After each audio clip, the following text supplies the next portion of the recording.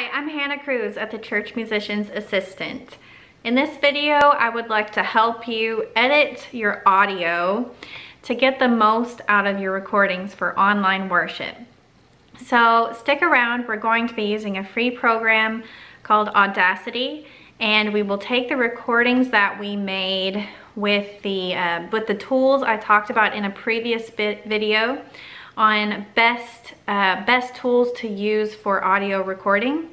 And we will take that, put it into Audacity, edit it, and I will show you some basic editing tactics to improve your audio. So stick around and let's get to it.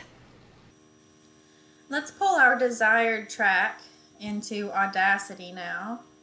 Click File, Import, Audio, and find your track. So I'm going to choose this one. This is part of a piece called Just As I Am by William Bolcom.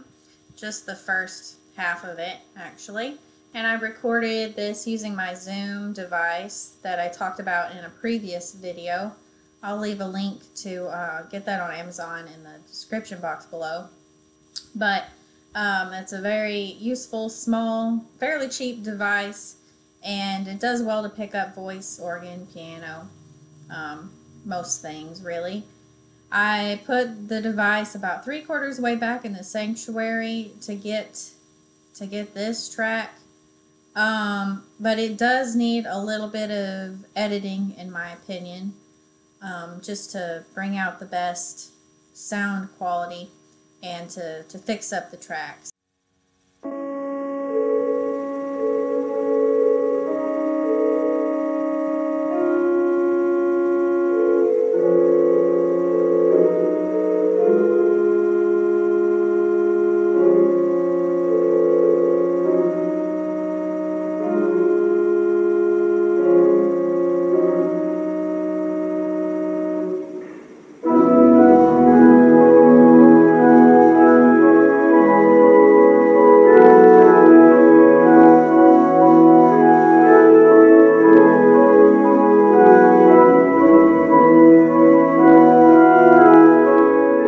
So the first thing I'm going to do is clean up the beginning and the end because there's some dead space while I'm walking and setting everything up.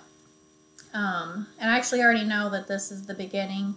You can kind of tell from the waveform, but I'll zoom in just a little bit so that I can get a cleaner cut here.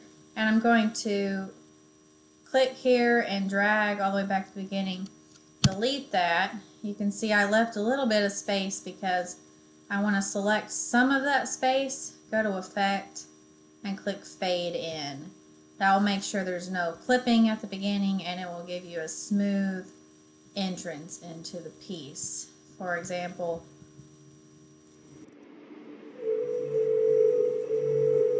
so it's a very smooth transition, as you can see.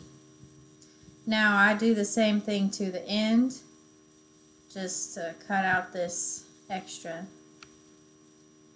silence. By the way, I was selecting that, and then I clicked delete on my keyboard. Now I'll select a little bit of that dead time and click fade out. So that does the same thing.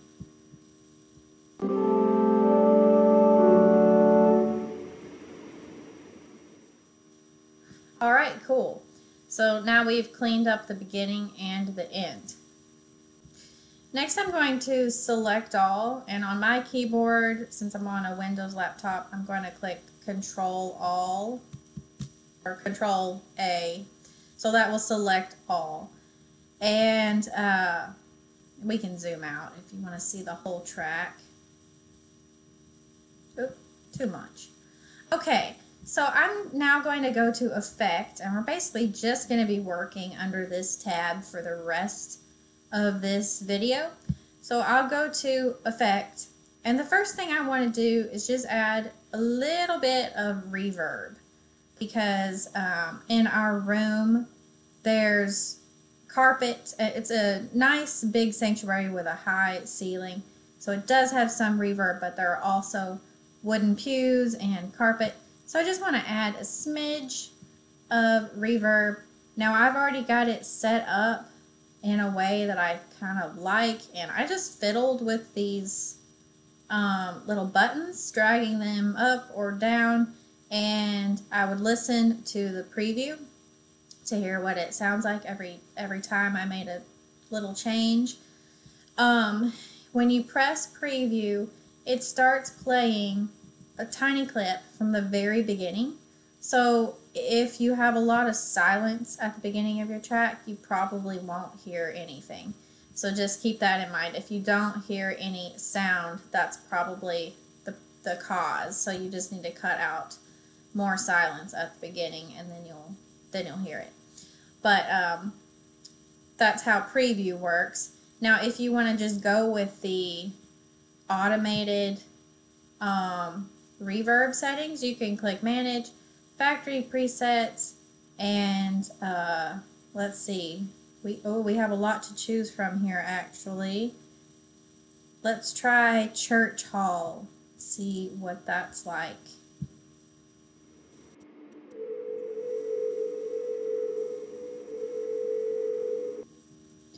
That sounds really nice. It's actually a lot of reverb. That might be too much for my personal taste. Let's try Large Room.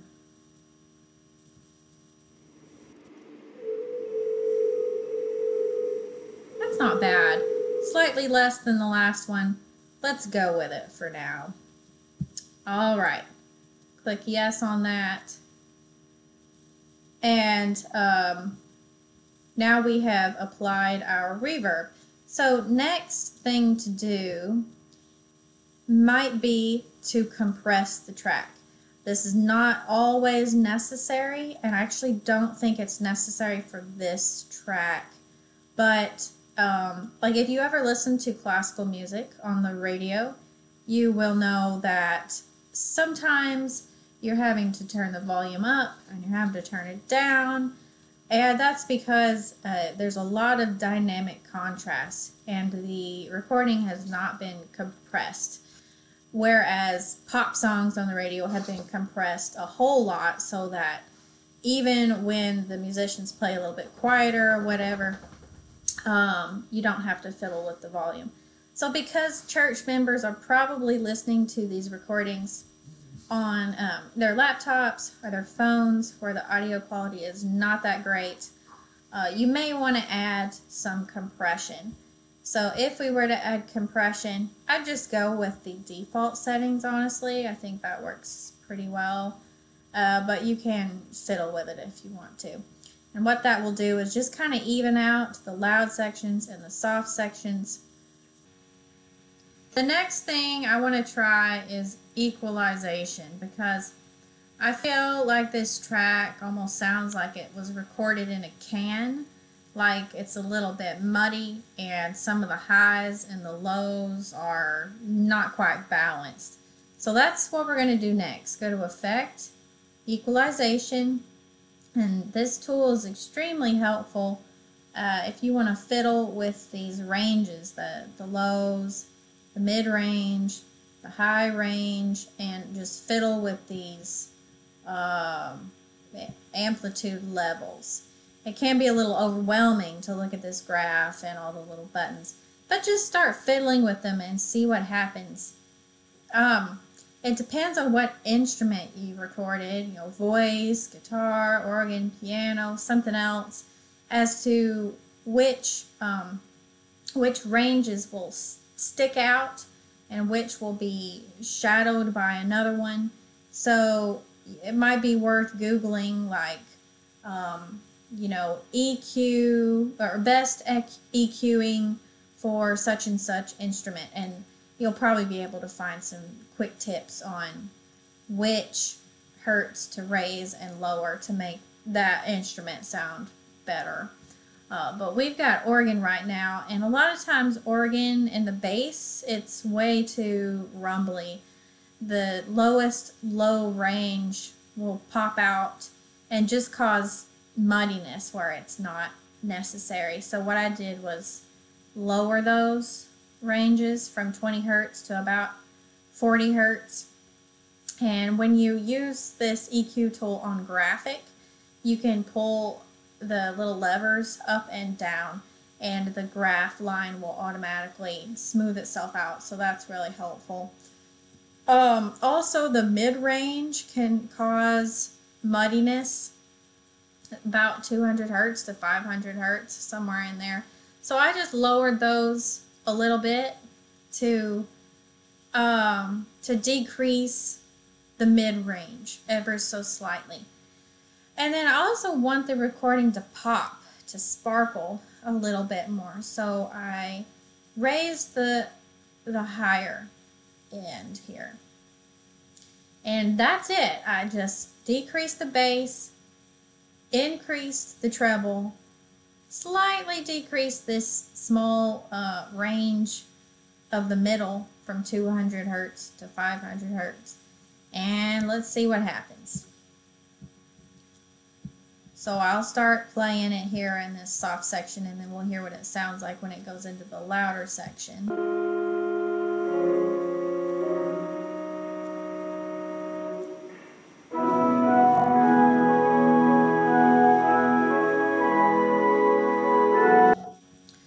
Apart from it being slightly softer than it was before, overall, I feel like the upper range now is sparkling a little bit more. I could possibly have actually raised that even higher, but I'm going to leave it as is. Now, I mean, we could fiddle with this, definitely, and make it better. But I'm just going to move on for sake of example, I guess, because I've shown you what the EQ tool can do. That's the tool where you should probably spend the bulk of your time during this process, because that's where you'll be able to tweak things minutely and exactly the way that you want. Now I'm going to click Control-Alt to select everything, and at this point there's not a whole lot more that I want to do. I'll just cover some other tools that you might want to use. Amplify, for example, that's just going to let you raise and lower the overall volume to however high or low you want. It will tell you when the track is clipping, so you don't really want to raise it above the point where it's going to clip, because that will cause kind of a staticky, horrible sound. It's definitely not ideal, so avoid clipping at all costs. Another tool, bass and treble, that can be useful if you just want to subtly increase or decrease that bass or treble range. A lot of times I'll use this if I want to boost the bass in something. But watch out for it, because sometimes if you boost the bass and it sounds good on your laptop and you go play it on some really good speakers, it will cause a lot of rattling.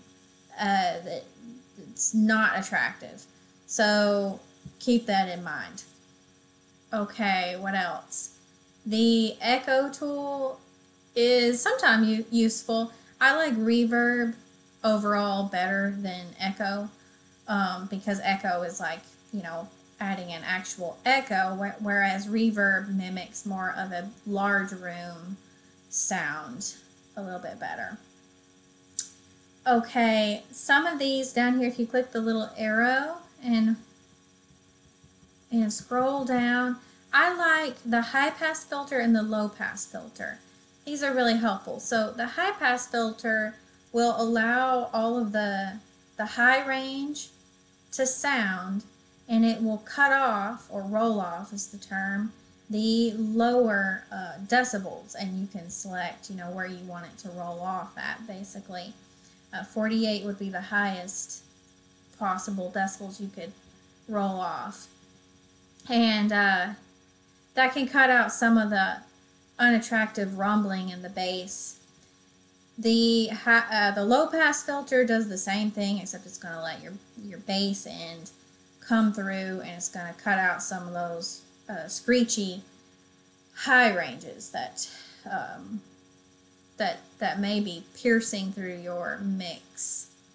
And those are the tools that I use the most. Now, before we finish this project, we need to do one more thing, which is normalize. Normalize is going to make this whole track the standardized volume all the way through. It's going to avoid clipping. So if in your editing at this point you have clipping, which means the little the peaks and the valleys are pushing above these borders, then it's going to reduce the overall amplitude of the track so you don't have clipping. Or if, in my case right now, if the amplitude is really low and the track is super quiet, it's going to increase the volume. So see that it increased it by quite a bit. And normalizing is very important. Don't forget to do that one.